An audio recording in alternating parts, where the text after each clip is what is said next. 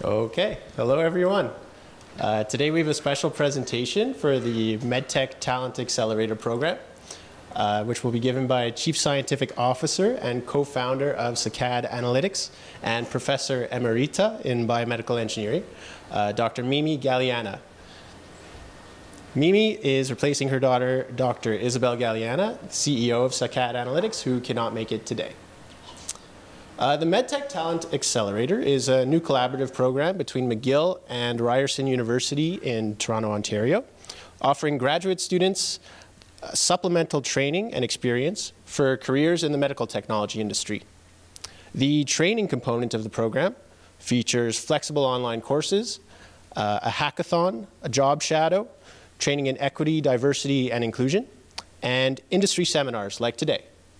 The experience component is a 4 to 8 month internship in the medical technology industry. I encourage everyone to learn more about the program and apply at ryerson.ca/talentaccelerator. Today's presentation will be live streamed to Ryerson and to all those who RSVP'd, and a recording will be made available on the Ryerson website. This is our first year offering the MedTech Talent Accelerator program, and this happens to be our very first Explore MedTech Innovation Seminar at McGill, and we couldn't be happier to have Dr. Galiana as our leading presenter. Saccade Analytics owes its existence to lab work done by Mimi Galiana over more than 30 years, beginning when Mimi was a McGill PhD student studying the eye movements of astronauts who had returned from zero-gravity missions. Saccade took the top spot in the health sciences track at the Dobson Cup Challenge in 2017. And in May 2018, Saccade took the first place Hakeem Family Prize for Clinical Innovation as part of the inaugural McGill Clinical Innovation Competition at the McGill Faculty of Medicine. The startup is a family affair, with Mimi as Chief Scientific Officer, daughter Isabel as a former doctoral student at McGill as CEO, and husband Francisco, a retired McGill Professor of Electrical Engineering, as research and development lead. We'll have a Q&A following the presentation. So please submit your questions through the link on the screen, which I will post right now. Where are we here? All right, so please submit your questions through this link on the screen. Please note the last few digits are case sensitive. All right, and without further ado, Mimi, please take it away.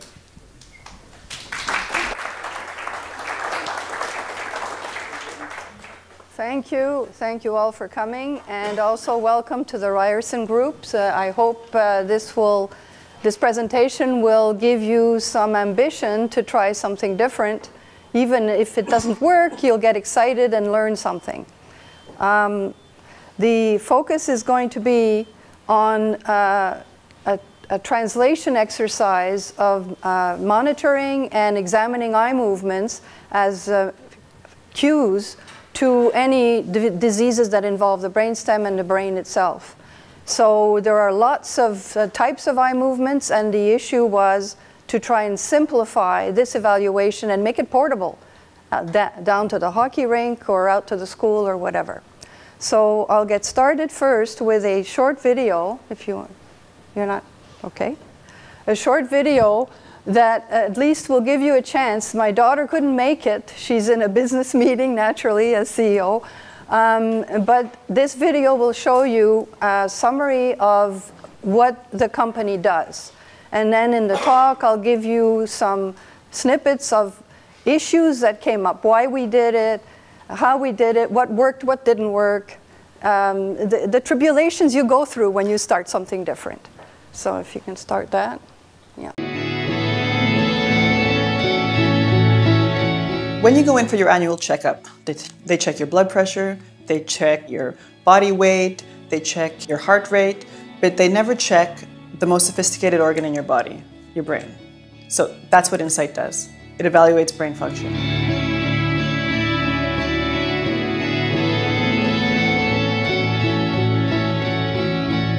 Saccade Analytics emerged from McGill University's Biomedical Engineering department from 30 years of research of my co-founder, Mimi Galiana, who also happens to be my mom. Over the years, I collaborated a lot with clinicians in dizziness clinics, vision clinics, and I discovered that we really haven't changed much of anything over 100 years. Until Insight came up with this device, it's complicated because you need to move the patient into a room that would have all the equipment necessary to assess different spheres of vision. Right now they go into hospitals, into clinics where you have very expensive equipment, and you have wait lists of about 26 weeks to get into those tests. The tests themselves take about an hour and a half and are very unpleasant for the patient. It seemed to me in today's world with mobile phones and laptops, etc., there had to be a better solution that would bring the equipment to the patient and produce the answers quickly, not days later. So the idea was mobility and accuracy in a small package. We used to do VOMs, so we were looking at people like just with the eyes. So Insight is giving me numbers, actual raw data, like objective data on what's going on. It's compact and it allows us to say quite a bit about the ocular motor function of an individual. Insight, I have a laptop with the VR goggles. It takes me a few minutes to set up. Test takes about 10 minutes and it's very portable, so I actually take it from one place to the other. Our value added is really in the longer term over tracking and recovery and rehab. On voit beaucoup, des fois c'est des lignes, il faut suivre les lignes. Et avec ça, on peut voir, les professionnels, ils peuvent voir nos yeux, savoir s'il y a des problèmes avec ça.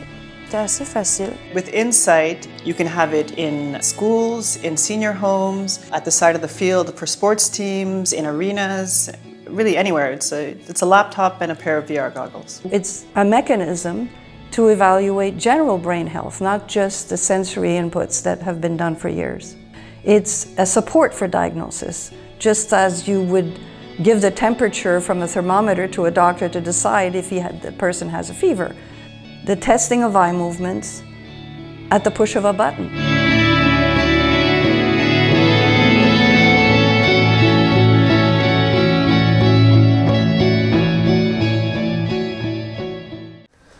Okay, so that gave you a snippet of what the problem is in very vague terms and what we wanted to end up with, which we have.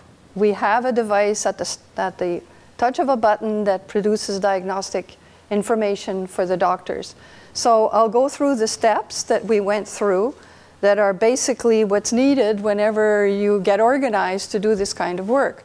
This is a summary of the challenges at the top that were in existence at the time we started. We incorporated in 2016 and started working in 2017, so we're not newborns, but it hasn't been a long time. The obstacles we wanted to get rid of are long delays because there are too many people who need the tests and the equipment is located only in a few sites for each of the kinds of eye movements. And the lab equipment costs a fortune. A rotating chair, for example, is $200,000 to test dizziness. And the tests are all done anywhere else that I know of. No one else allows natural freedom. They're all done with the body fixed in some apparatus or against some apparatus.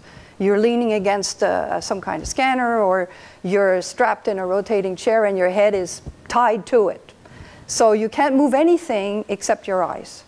So the only thing that they can work with is an extrasensory stimulus, like a sound or a visual target in the front, to cause eye movements and eye reflexes. But the point that we made throughout the years when we were looking at data is if you let a person do this in their natural body movement, they perform much better. Obviously, they have more parts to move, but the reflexes change. So when you test someone in a very artificial condition, you can't say, oh, they're normal in that moment, but they may not be normal when they're walking around their house. You have to test in a mixed sensory environment in order to do it in conditions that are relevant to daily life. That was the idea. So that was the way you collect data. So the other challenge is that the metrics that are used traditionally, what's measured from eye recordings, whether or not it's done ideally, are very noisy because the data is variable if you're in an unnatural situation. So if you have variable data, it becomes difficult to distinguish patients from normals when they're on the fringes of a statistical pool. You can't tell them apart. So you're not sure. You have to do more tests. So the other thing is that most of the equipment in large hospitals has its own software attached to it. You need a technician to run this large software. I mean, the extreme is the fMRI. But then someone has to analyze the data that comes from the device. And that takes time. The technician can take up to a week because of the workload, the number of patients that come, to provide the results back to the doctor who asked for the test to be made. And so that causes delays. And woe to you if your problem is not the test that was done, for example, dizziness on a chair, and it comes out clean, then you must go to another clinic and go through that routine again. Long delays, wait for the results, because every test is focused in specialty clinics. There's no place that combines them all. So I've gone through the analysis challenges. That's how you decide to collect data and analyze it. The other issue we had to go through as a company who's going to start and invest time and money, is it worth it? And so we went through all the business of finding out where would be the potential customers. It turns out that dizziness and concussions, anything that affects your stability, your postural, and your visual clarity, is the biggest market on the planet. That's the only way to say it. If you just take sports, you have lots of customers because they all get injured playing rugby, hockey, soccer. You just pick any sport, and it's all the age ranges, from kids all the way to people like me. So there's no problem with the market. You just have to prepare it in a way that it can be used in each market. And so you want a flexible design. That's part of the what's necessary. The other thing we have to go through is start digging in the regulatory rules in the Canadian health system and in the FDA. And then if you leave the North America, there's Europe and Australia. They all have their own rules. That is a nightmare. So you start in one place. We started here in Canada. So, okay. And next slide, please. So this is to give you an idea, just from the point of view of vestibular ocular reflex, as it's called, the eye movements in response to dizziness or moving your head around. So you see that chair wobbling around. You see how that person is wrapped up and can't see anything. This is one test where they flip you around, but the other ones are they spin you like you're going to take off. But you can't do anything. She's strapped in, yet she can only move her eyes. I think it's a she. Anyway, the other kind of test, because even among the dizziness tests, there are many different ways of doing it. This is physical rotation of the body. This is injecting hot water in your ear, and believe me, it's not pleasant. You feel like you're spinning off in space. And that's to test which ear is sick. So they do this twice. They do it on that side and they do it on the other side. And from that, they will take measurements. They're recording the eye movements, and then they'll use the classical metrics that they normally compute. How fast is the eye going for one case compared to the other eye? Or if you change the speed, what's the difference? Is the sensor, the vestibular sensor, limited? So this is a status we started with. Here they had numbers from recordings, but there, that's the status on the field for sports. And an athletic attendant or a rehab person has the sports person, the athletes stand in front of them. If they suspect a concussion, they just bashed against something, and they ask them to track their finger. That's it. They look at their eyes. If there's a tremor or something, that's pretty obvious, but sometimes eye movements are very small, and they see if the eyes move back and forth, but they can't tell, are they on target? They just know, does it respond to going right or left? Very, very subjective. That was the status when we started. So next slide, please. Okay, so we decided there were two aspects we wanted to make sure that we would provide in whatever we developed. One was that it had to be able to run around anywhere. You had to be able to carry it in your bag like a briefcase. That had to be something you could even toss into your trunk. It'd be very stable. The other thing was that we wanted the gathering of data and the return of the results to be almost immediate. It turns out that we can do it in less than 5 minutes. Plus, given these are just, you know, awards we got and so on. You've already been told about it, so you don't have to bother reading. We were obviously on the right track. But the other thing was, that I didn't list, was that each sensor that needs to be tested today has to go to a specialty lab with an expensive piece of equipment for that sensor. Then you travel to a different clinic at whatever date later. They don't usually schedule these all on the same day. They don't have the time. So you have multiple trips to multiple clinics that can be in different parts of the city.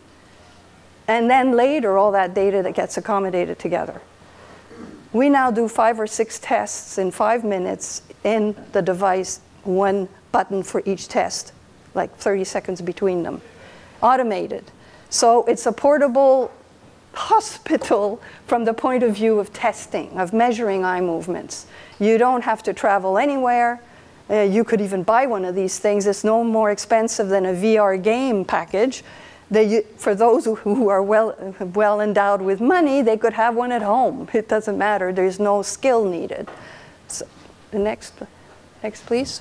Okay, so this is how we do it, as I said at the beginning. We use VR goggles as the data gatherer, which are controlled by a laptop to present whatever test we want. It's either, and you're allowed to move your head. You notice that there's no clamp around the neck. So they can do this and they can do this. They can move everything except their lower body.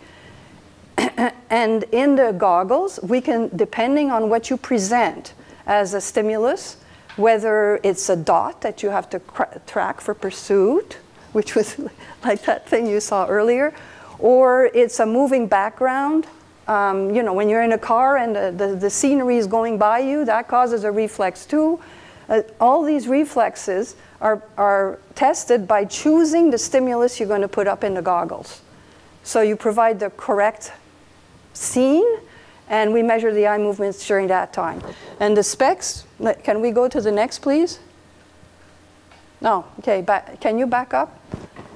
Okay, there are specs. If they come up again, you don't have to read them, because you have to record. So you have to pick your goggles that they sample fast enough to catch the bandwidth, the frequency content of the data you're going to measure.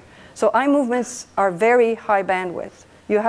They're at least 30 to 60 hertz, so you need at least 100 hertz image sampling, data sampling for every channel in order for it to be reliable. Otherwise, you're going to run into overlap, violating the spectrum laws in signal processing.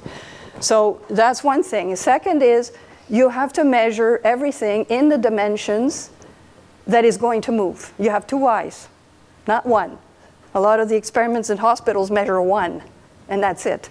So you have to measure both eyes, and they have to be measured in both horizontal directions and vertical directions, so horizontal, vertical. So that's a 2D response from each eyeball, plus the pupil size, which has to do with vergence, and there are other things we can talk about later if you have questions. So you have to have the channels for 2 dimensions for the right eye, 2 dimensions for the left eye. 3 dimensions for the head, because, I mean, it does much more complicated things, including this roll, which we can't measure on the eyes at the moment. So 3 dimensions for the head, angular, but there's 3 dimensions for the head, translation, because we bend our necks, so that means the sensors are moving their center of rotation. So there's 6 dimensions for the head, and a total of 4 for the eyes. So that's 10 channels of data that you have to collect at 100 hertz in parallel, not sequentially, all at the same time. And then that data is packed into a standard matrix. Doesn't matter what your test is, we've made everything standardized so that if we add a test or we modify a test, it doesn't affect the pipeline for signal processing. So it gets sent up wireless internet to the cloud. So the test takes about 4 or 5 minutes. The tests, plural. The cloud analysis takes less than a minute for all the data. So the doctor turns around and comes back. The test is there on his computer in a PDF format or in an active document, like a dashboard. And that document has all the information that we've calculated for each test. So it comes in tables and graphs. So you get to see the time plots if you like. Next, please. So the result of this approach, and there you see is a pursuit test in 2D in red. That's why I said it looked a bit like something that came up by accident earlier. The metrics, when your data is measured correctly at the right sampling rates, there's a lot of data out there that is very noisy. So the first way to have a metric that's repeatable is to have a sampling rate that's high enough and have decent denoising and other steps to clean it up. So what we've got, you must believe so far, is that it's accurate because we've taken care of the signal considerations. Portable, I mean, you know, mine is here. I can carry it like this instead of the hospital. The diagnosis is within minutes, non-invasive, so it doesn't have to go all the way to FDA, medical device clearance, you know, that sort of thing. Scalable, because if you want to do a new test for a new disease, you just change a display in the screen. So you just have a library of, today I'm doing that test. Scalable also from the point of view of marketing, because since we use a server for all the number crunching, and the servers automatically, if they have a big job, they just split it among multiple servers. So if suddenly, and it would be lovely, our customers were multiplied by 10, they wouldn't have 10 times the delay before results, because it's not done sequentially. They would all get the results in the same 5-6 minutes. So it's easy to scale up in the market and in the test content, because you have only changed one box if you change a disease you're targeting, the first one, what you put in the screen, that's it. So because it's more accurate also, with this approach is very good for baselining and checking people regularly, because it would detect a problem that's starting much earlier than waiting till you have serious symptoms.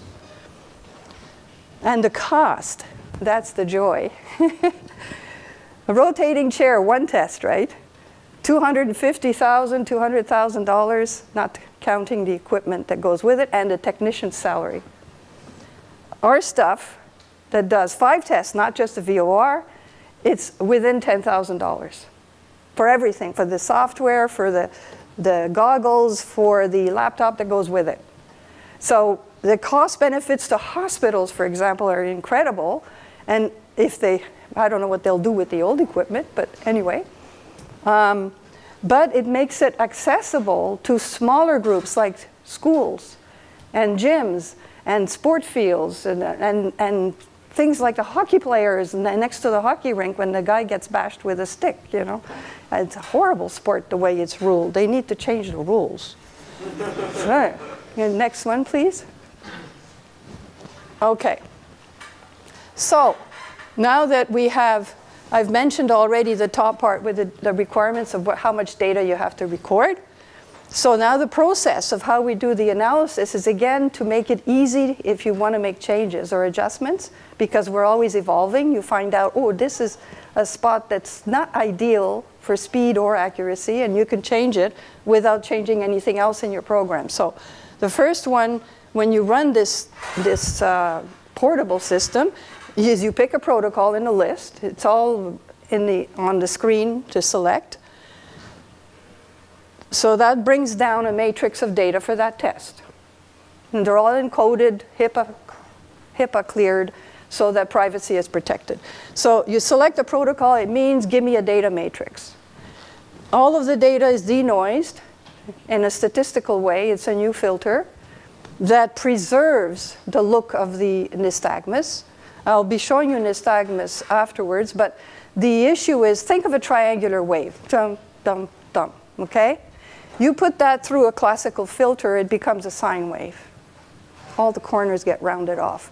That's awful when you're trying to put metrics on an eye movement. So we want to preserve that shape, but we want to get rid of the jiggles, the noise. So the denoise is a very important step, because that facilitates classifying the segments. Like all nystagmus, there are two types of movements that are taking turns. Slow ones, because they're slower than the fast ones. It's the nomenclature for 100 years. You go quickly one way and slowly the other way. When it's slower, it's because that's the reflex. Following a target. Jump, I made an error. Following a target. So you want to preserve the edges in order to be able to classify properly. Once you have that, the rest is just algebra. That's why it's going so fast, because all of this has been optimized individually and they just feed into each other. The next. Okay. So what are we doing with it? And until this spring, the 2 years will have been dedicated. Once we had the format of the device set, the software, fully running pipeline, that's when you start doing testing. Can I detect anything? Even I do perfect analysis, but is this doing anything that makes a difference between a patient and a normal person? So we've done tests or repeated tests on populations where the data is first been denoted by a doctor as it being a patient or not, from that doctor's perspective. So it's like a clinical study. We get the data, the clinician looks at the data his way or her way and decides, oh, this is normal, no, that's not. So that becomes a classifier index that sorts the data, and then we run our studies. We run our own code, and we look at the numbers we compute from it. Do they see a difference too? That's the way we certify that the implementation is doing the right thing, that it has similarities to the current, but it's more precise. So when we find a problem, maybe something was missed, one characteristic or one metric, that's when we go around the loop and we verify the code to make sure that issue is addressed, and tune the code and update everything. So another advantage of having it done this way is the test library. That means the protocols you can do. It's becoming longer and longer because changing a test is a few lines of code. It's not writing a program for each test. So we can always try to modify what's going on in the test and use it for rehabilitation instead of to test whether a person's normal or not normal. Let's say you know they're not normal, you know what metric was faulty, so design something now that will push that metric in the right direction. So we can start using it to support and train people on what they need to do in order to restore their function.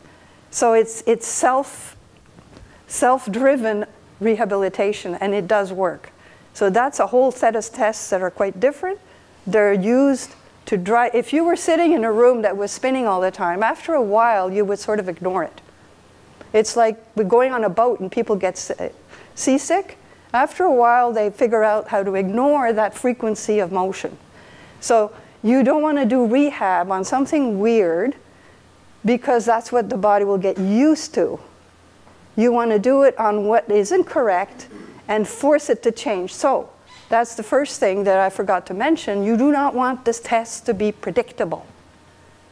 You do not want, if they do on day 1, do it on day 2, do it on day 3. Current tests in concussion, for example, is a questionnaire on paper. Always the same one. Hockey players know them by heart now. If they have the first test and they're really dizzy, they can't remember anymore. But after 2 or 3 tests, they remember that test, and they just answer the questions like a parrot. And they may not be better. They just can now remember. So what we do in all our tests is randomize. Each time you sit there on that test, it'll start somewhere else. It'll look a little bit different. That loop you saw there might start here. The other one might start there. So you can't memorize a response. So that's absolutely necessary. That's daily life. We don't know when the bird's going to hit your head. Yeah, you just don't. You would duck. But, you know, you don't know ahead of time it's going to be at second 221 or something. So that's what we do technically. And on the business side, we made sure that everything was HIPAA certified, which we are. With the servers are the ones that get certified for that. That's for privacy. We're looking, one of the risks we have for our business is that we're only using one kind of goggle. It's not a complicated one. It runs at 100 hertz, but there are newer ones coming out, and prices, you know, 250, 500 hertz if we want it. That probably will double the processing time, but it might be worth it for some tests. But they don't sell them in large enough quantities right now to feed clients like for our company, because each lab has to have all the equipment. So we have to keep our eyes always on whatever new goggles, equipment that we're using are coming out, including the gaming computers, laptops that go with it. We have to keep track of that, and usually prices can go down, surprisingly. We have, and from the point of view of progress, because this is 2018, 2020, we have contracts with the pan-Canadian clinics, rehab clinics, that deal with court cases also to certify whether a patient has recovered or not, with insurance companies and the hassle. Sometimes people don't want to go to work. Sometimes they do for the wrong reasons on both sides.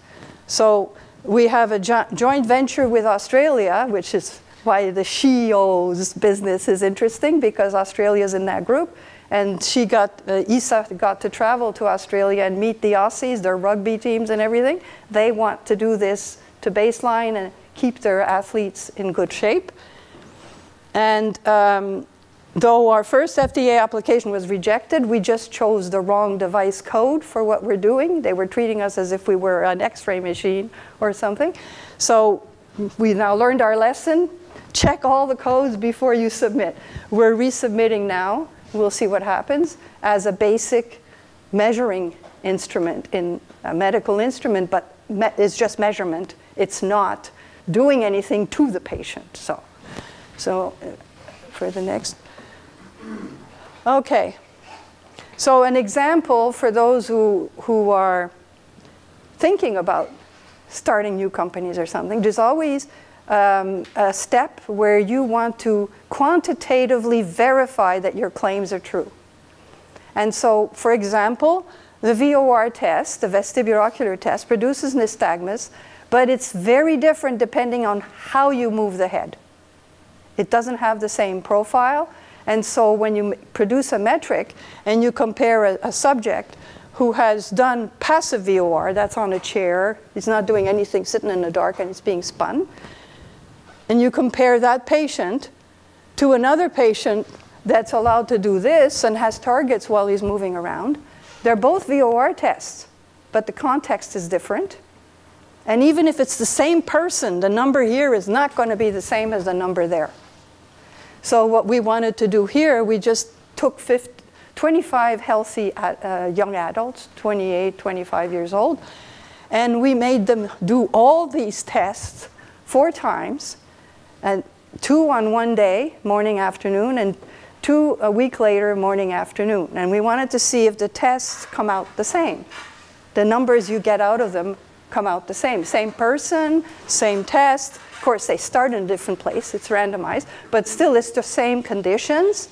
And that was used for us to verify that this test, which has multiple sensory inputs, was more consistent and more reliable than these others that are only doing VOR and no neck, there's no neck movement. Here, you have vision, you have targets jumping, you're allowed to use your head. You have, when you use your head, you're creating the rotation of the head, not a machine. And all of that together gives a response that's better and repeatable, no matter how big the profile is. You can do the comparisons at different levels. So this is how we verify what's the best metric, what's the best protocol. Nobody does this except us right now. A few people do this. It's the classical chair. And this is where you're allowed to move your head, but you're in the dark. So you're shaking, eyes closed. No vision, no nothing. So what's the goal? The reason these things here are not so reliable to think about when you're designing a tool for signal acquisition is if you don't give a goal, a task, something they have to execute, then they'll do something different each time. So you can't trust the numbers. This forces them to behave properly as best they can. Next. So this was just a table that showed from all the repeatability and the error in velocity. Remember well, I didn't mention, the goggles we have a precision of 1 degree. When you take a derivative, you at least double the range of the precision. And this one, 1.7 degrees per second error between the 4 tests, the repeatable tests. So it's better in almost all of them. And notice the worst ones are here, no target. No target means no goal. If you put in a sound, that might be a goal. But nothing except your neck moving around? No. You can do it. It doesn't give you anything reliable. Okay. So we have a piece of hardware now and software that is satisfying our initial criteria. So now we have to start thinking about where are we going to apply it. So this last slide is basically to show the general directions that we're going. So the first one is machine learning and AI clustering. That refers to if you have lots of metrics, lots of measurements, but you can put a ticket on each one to tell you this belongs in bin A and that belongs in bin B, sick, not sick. You can start looking at your array of metrics and decide which ones are best associated with a normal response and an abnormal response, and which ones are most sensitive to the difference between those 2 pools. So that means we could help in the diagnostic approach. That may be a little more trouble for regular, FDA and so on. You start having diagnosis, you have to prove it. But that's an area we think was very important because even if we don't use it for diagnosis, it will tell us which is the best metric to compute in the first place. Don't bother computing the other ones. And which test unmasks it the best so that you reduce even the data collection stage. So the next thing is we have lots of analysis of nystagmus right now. Oh, I didn't show you. I will show you a curve in a few minutes. The analysis of nystagmus right now is not suitable for patients' data. The nystagmus is abnormal. So the assumptions made in the current analysis works great on a normal subject, but does not on a patient and anyone that has an abnormality in the pathways that drive the eye. In addition, we have pilot studies with clinics, like the Children's Clinic at the Montreal General. Geez, I'm forgetting now. I think I have them on a slide. But we have Dr. Petito at the MNI with concussed subjects. All of these pilot studies are to compare the distinction they have. In Dr. Petito's case, he classifies with fMRI in certain parts of the brain. We would classify with this.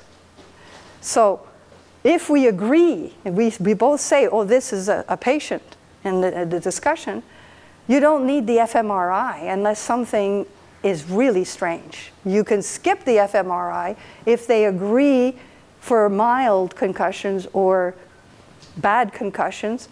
If it's really bad, then you do go to the brain scanning because you need details about exactly what place. But if everything's okay and they both agree, fMRI and that, in this pilot study, we'll say, okay, in that case, always use the goggles, the portable stuff first. Is there a yes, no, maybe? And then go to the fancy, expensive clinic with the $800 a scan because you've justified it. You don't take aspirin unless you have a fever, right? The simple case. Okay, so skip the other. But here these are the next things we have to worry about if we want to move into the States and move into Australia and so on, and Europe. There are new regulations in Europe. We have to spend the next 6 months at least going through those doggone catalogs and books, and it's no fun. But you have to know, because if you don't submit the right thing to the particular country, they just shut the door, not because you're doing something bad. The other thing sometimes people forget is the rules on finances can be different in different countries. How you submit your taxes, when are you treated as small business if you are, what's the tax level with the different, what do you call reimbursable in the different tax systems. So it's another nightmare. I'm visualizing when we're richer, a body for each of these things, dedicated to that job. Next one. Okay, this is just to give you a simple example of what I mean about a metric being bad. So this is a patient. It's actually a simulated patient, but looks exactly like a patient that has a time constant. This is a time constant related to how well you can hold your eyes in space. If you look somewhere and the lights go out, you can still hold it. This person can't. His time constant is only 1 second. So you did that in the dark, he would drift. Okay? You can see that here, that the eye movements, this is the red, the real eye movements, slow phases, are drifting away between saccades. Okay. But the standard metric in all the clinics is to fit a sine wave through it. It's obviously not on a sine wave. So you get the wrong numbers.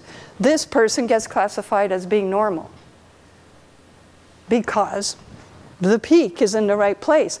But it has to be where the maximum velocity is. So it's only there in the right place because the eye switched, because of this. You see the saccade here pushed that up. So slow phases in the vestibulo-ocular system and any nystagmus system for eye movements, each piece of slow phase gets a kick in the butt by the fast phase before it. So actually the response is a function of two modes, the saccade and the response to the sensor. It just changes during the saccade. Here it's pure saccade, and here it's been kicked. So that green curve there at the bottom is an approximate envelope of the response. But it has nothing to do with the dynamics you're trying to measure, the metrics you need. So that's an example why we have to re-examine all that. Next. Okay, real data. You see, this looks like a sine wave, right? The pieces line up nicely. Eh? So in that case, the assumption that's being used classically is usable. But it's still not correct, but it's usable. The next. Okay. This is a patient with one side that's weak. This does not look like a sine wave. You see how this thing is bobbing up and down? Here it's creeping up, and here it's creeping down.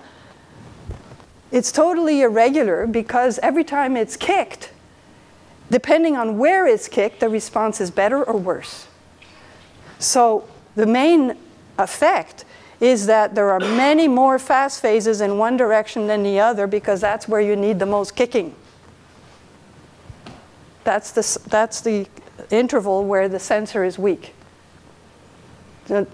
Another metric will work. The one we use is in red. It's still high percent.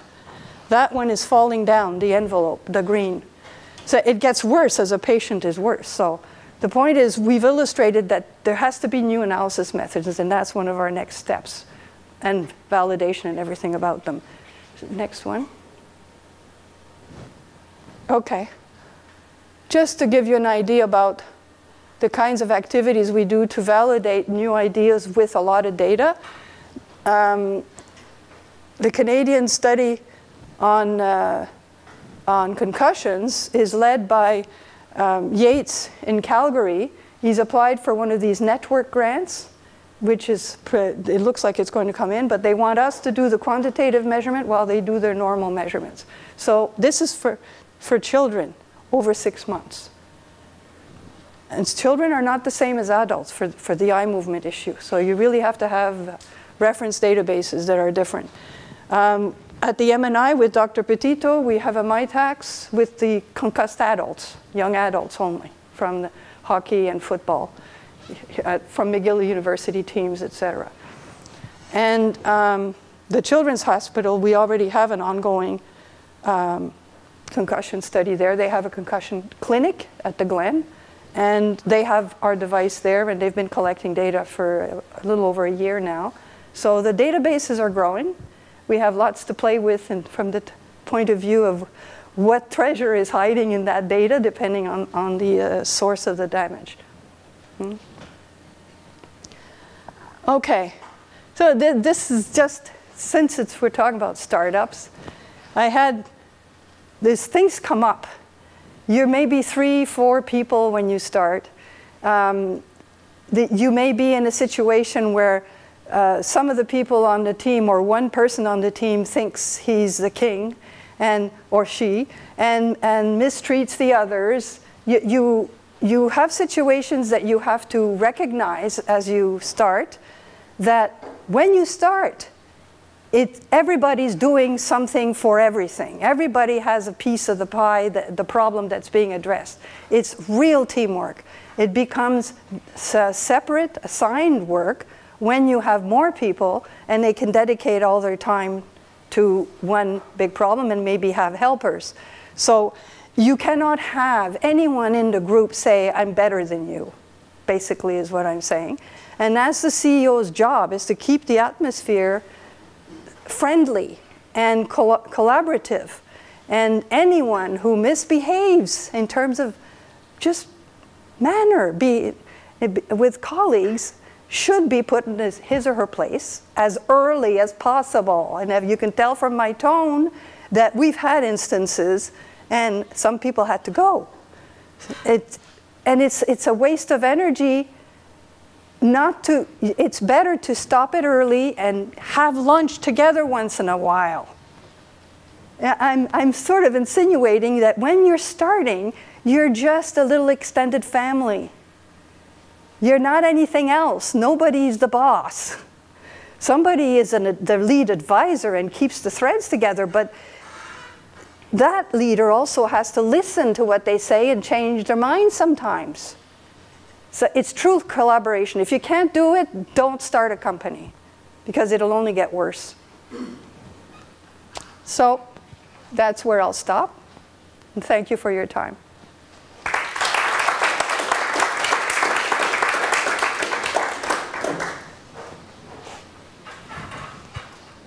Okay, just a reminder that there's a link to please submit your questions remotely. We'll have one more question here. Everyone has to fill in the link, even us? No, we're fine. Okay, so yeah, thanks. Maybe I have a more serious question. So actually, it's on the same topic than Christine just asked. So you mentioned that you could apply this kind of to other diseases, and so yeah, maybe all those that affect eye movements. Right. Okay. Because we're measuring eye movements. Yeah. Okay, so yeah, maybe two questions within that context. So, well, what kind of diseases, and could you have a universal test for those diseases, or like a test that covers many diseases? And you also mentioned, okay. That's maybe the second question, like longitudinal testing. Yes. So can you see, I mean, well, I guess, so would it help have a baseline for the person and then see changes? Yeah, we've already set that up. Okay. That we do a baseline, like the teams that we work with, and then whenever they get tested again, they're compared to their baseline. So sometimes nothing is different. So the kid, it's usually in kids' teams right now, the kid is okay, and you can tell when he's walking around, but we just want to confirm that the goggles work properly. And sometimes it's obvious, and when they go to their family doctor, they seem normal, and the family doctor says, you can go and play, you can go back to play. And some coaches push like that too, but when we test them, they're not ready. They don't react in those reflexes fast enough or precisely enough. So they would be in danger of getting hurt again. And so how can you monitor general health or other diseases with this eye, or how general is that? I mean, well, will my eye movement degrade as I age, or? No, it's not just, I think it's probably the last thing to degrade if you're otherwise healthy. It's the lightest part of the body, you know, you have to lift your heavy legs. So, no, what's known is that concussions and Alzheimer's, Lou Gehrig's, all of those early in the disease affect the nature of eye movements, like saccades. Saccades are more delayed, they're slower than the norm. I think Louis would be the person who could answer that, but there's a pool of diseases that affect the brain in general. It's a degradation in general, and the earliest thing affected is eye movements. I've read a couple references on that. And so I figure diseases like that could be pooled with one test because they have a similar foundation, a similar cause. What it is exactly is the job of the doctor to do, I don't know, scans of the brain, chemical tests, to find out what is the deficit at the molecular or cellular level. In terms of completely new tests, it's just a new box in the analysis pipeline and a new box in the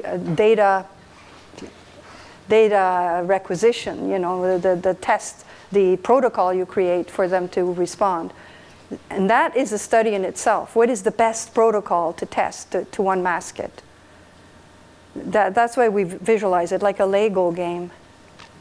You have boxes here, and when you press a button, you're picking one of them, and you put boxes here, and they flow to each other. Okay, we do have a couple questions submitted remotely now. We'll start with the first one. Could you please talk a bit more about the financial part? How did you get funding, or how did you get into the accelerator? Okay. Well, at McGill, you go to the Dobson Cup first. We knew nothing about business management, okay? The only person who knew anything that has to do with balancing a budget was my daughter Isabel in economics. So she could look at things from above, and she knew all the links on the internet for budgeting, for funding sources, and so on, but most of us didn't. So Dobson was our first exposure, and we won the Dobson Cup, and there was money attached to that. We've still got that check on the wall, first check. And other competitions like the Hakim Prize and Click Award, that's the Hakim Prize. OCTAS, the Quebec Prize for MedTech, we managed to get the first prize there, and that was also with bursary that went, you know, an amount of money that went with it. So these came in to allow us to buy or a stage person or an extra piece of device that we needed to make the work easier. We needed to buy computers for the staff to do their work. But otherwise, we use the provincial and federal grant agencies that support startups. If you submit a project that is a trainee will take, they pay the salary. If you are successful, you can do quite well without going anywhere else. We did have in the X1 competition where they sent us around the US and Canada for demo days, you know, posters and speeches to people. That brought in, especially at the Dragon's Den in Toronto, a couple investors with bigger sums of money. But aside from that, we try to use the system as much as possible until you're big, because what we've learned by experience of others is that people have approached us, they want to give us a big sum of money. But then the sum of money is compared to what is the current value of the company to figure out the percentage they own of the company. So you can guess that if you get that money too early, they own the whole thing.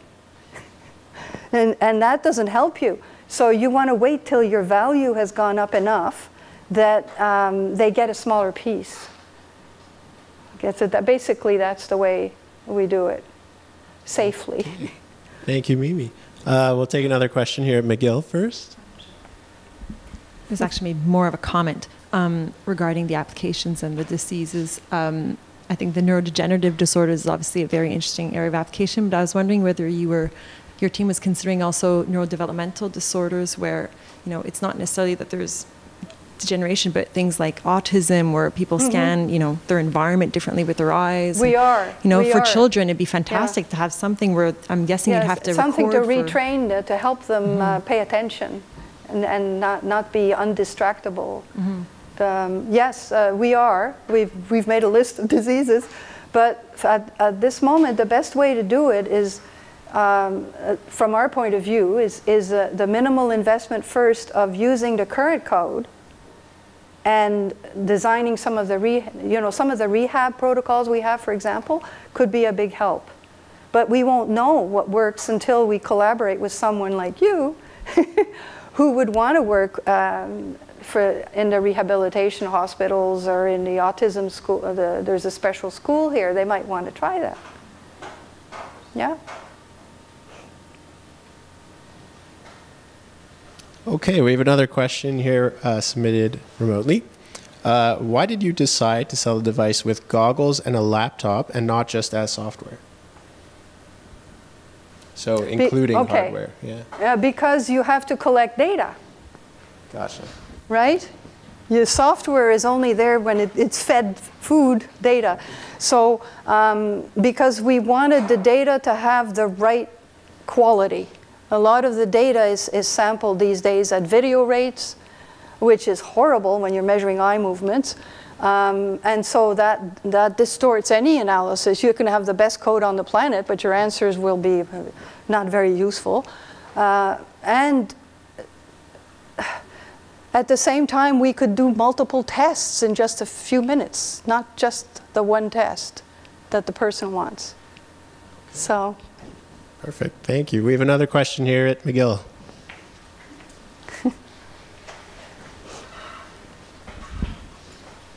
Thank you. I have a question that's more on the business side. So you mentioned the 3 different jurisdictions, the Canadian, US, and European regulatory systems. Did you try to get approval in all 3 at the same time or at different times? And what was the reason for your decision? No, I don't think so. I think you have to go to each one.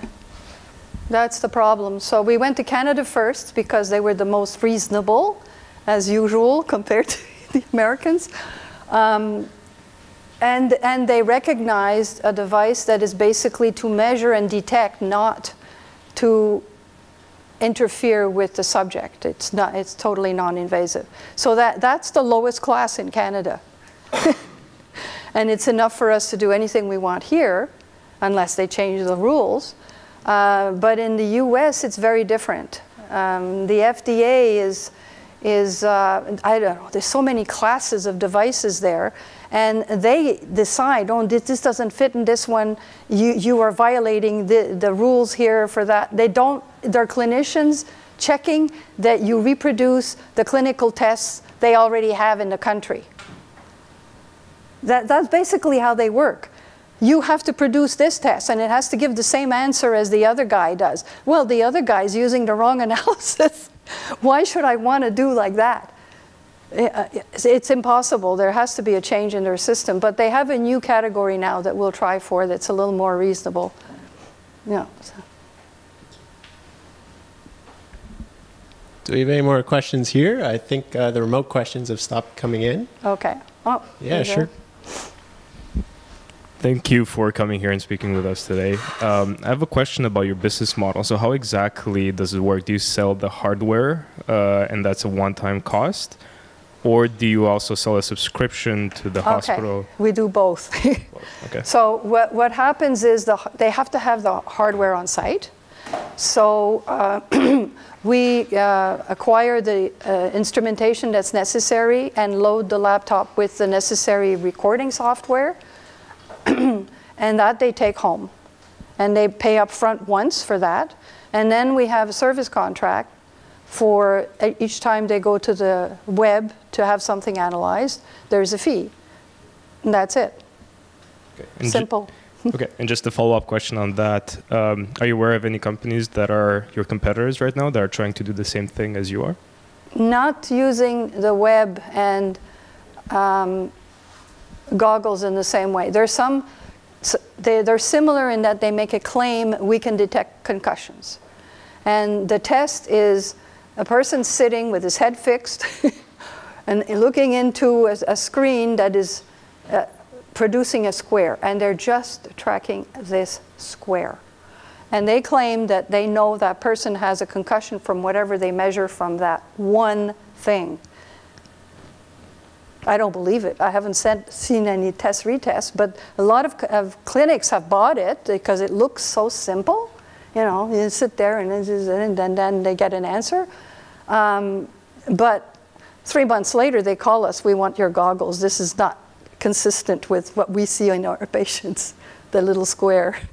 So you have to be very careful when people claim that they are better or conflicting with us or imitating us. You have to go into the details on the websites. Most of them have some details of what they're using. And say, well, I'm not worried about that. Let them buy it, they'll throw it away, and then they'll come back, which is what happens. Let's please give her a round of applause. And please accept this honorarium on behalf of the MedTech Talent Accelerator Program. I see. Thank you. Thanks, everyone. I'll peek later. Thank you all.